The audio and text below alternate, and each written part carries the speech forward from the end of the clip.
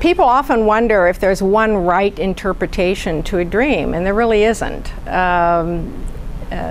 There are many interpretations to any dream that are right for whatever situation or person or culture.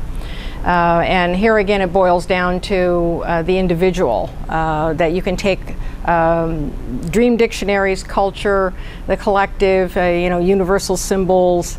You can take all these things in consideration, but ultimately you are the arbiter of what your dream means. It's your personal truth, and others can help you find that truth. And that's one of the things that Dream Social is doing, to help people to connect with ideas and support to help everyone find their own truth about a dream.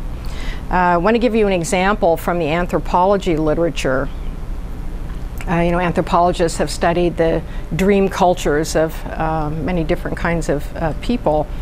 And the example of this dream is there's a village, and a man in the village has a dream where a mysterious stranger comes into the village, and he's bringing an ear of corn. And he gives it to the dreamer, and the dreamer peels back the husk and sees that the corn is all buttered and ready to eat, and he eats it. So what is the meaning of this dream? Well, it depends on how you look at all the different symbols, because from a Jungian perspective, the mysterious stranger would be some sort of source of unknown wisdom or insight, and the corn would be a gift of that. To eat food in a dream symbolizes to take something into your system, to ingest it, to absorb it. And so the mysterious stranger would be your higher self, or unknown wisdom, or an unknown source of information, making you aware of something that you need to integrate.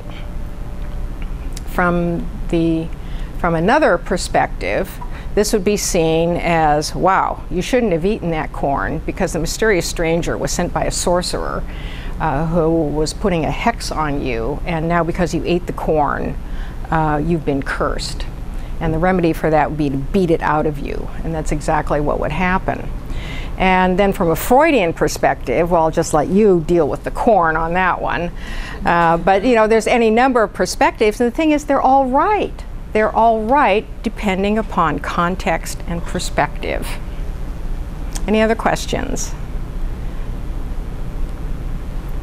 Yes? What suggestions would you have around overcoming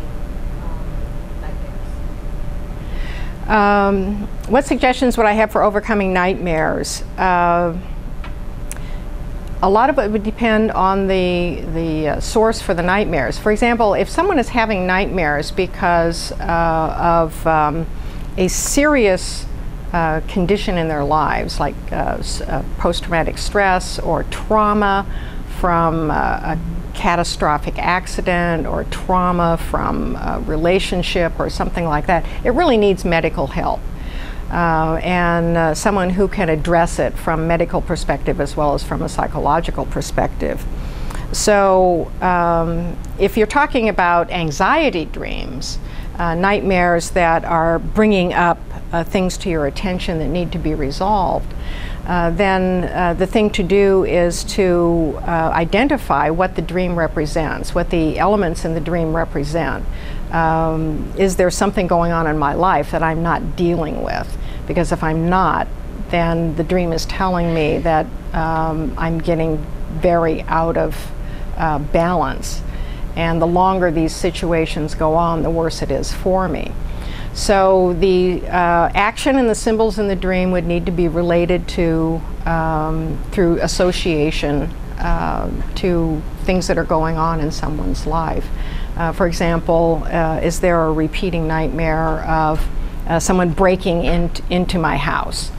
And the house is a symbol of my security. It's my safety zone. And so the person in the dream who's breaking into my house, what does that represent? What is going on in my life that is undermining my safety zone? So that's how to approach some of those kinds of dreams. Okay. Okay, well, I guess we're ready for...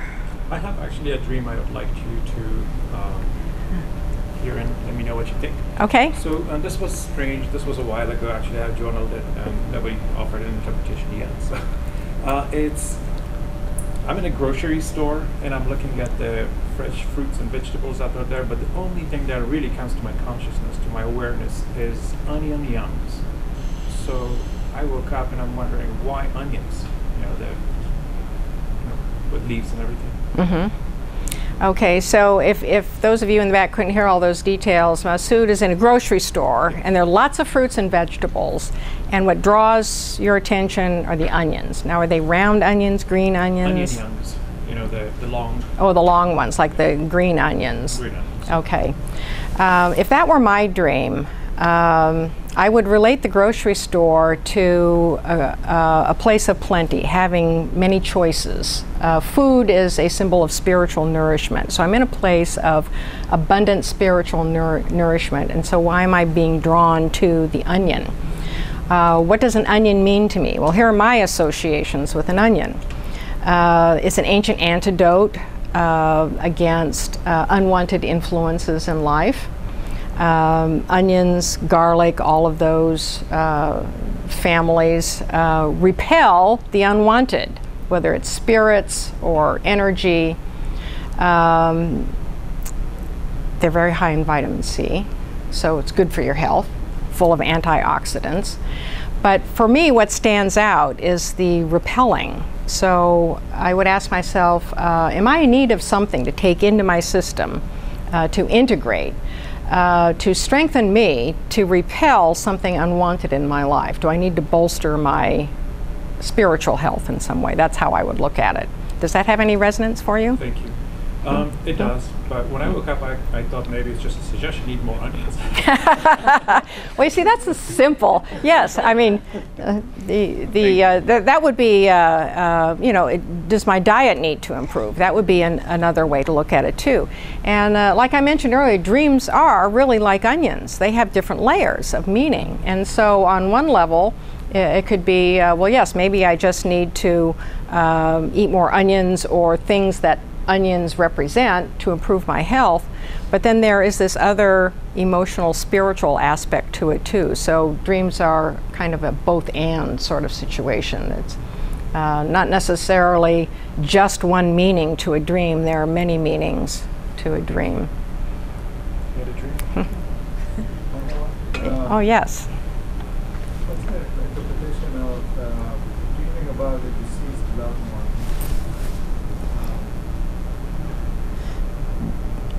My dad passed away a while back, and my mom, for a long time, she was having dreams about that. So the question is, for those of you who might not have heard it all, what's the significance of dreams of a dead loved one?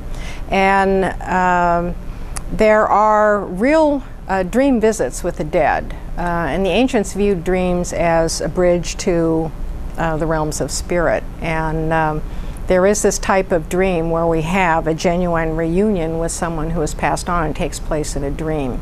And these dreams are distinctly different from other, what I would call ordinary dreams. It is not unusual for the dead to become part of our dreaming material. This is a way that we process our grief.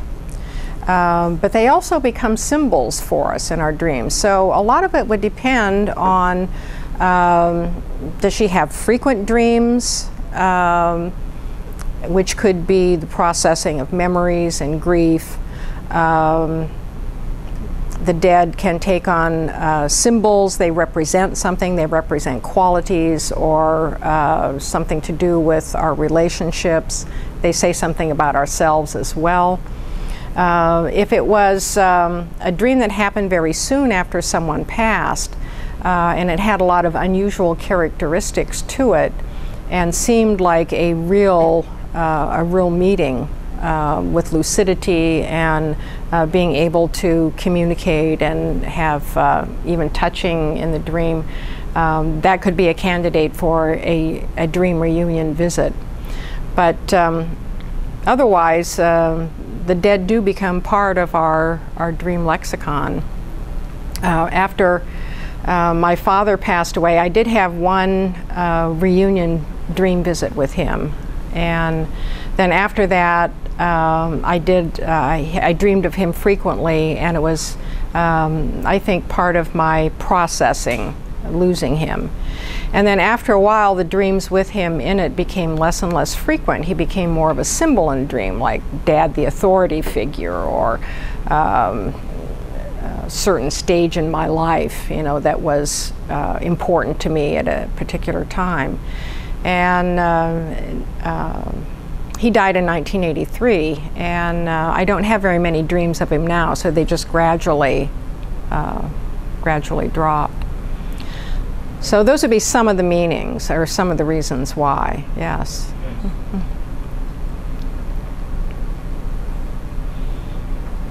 Okay, thank you very much.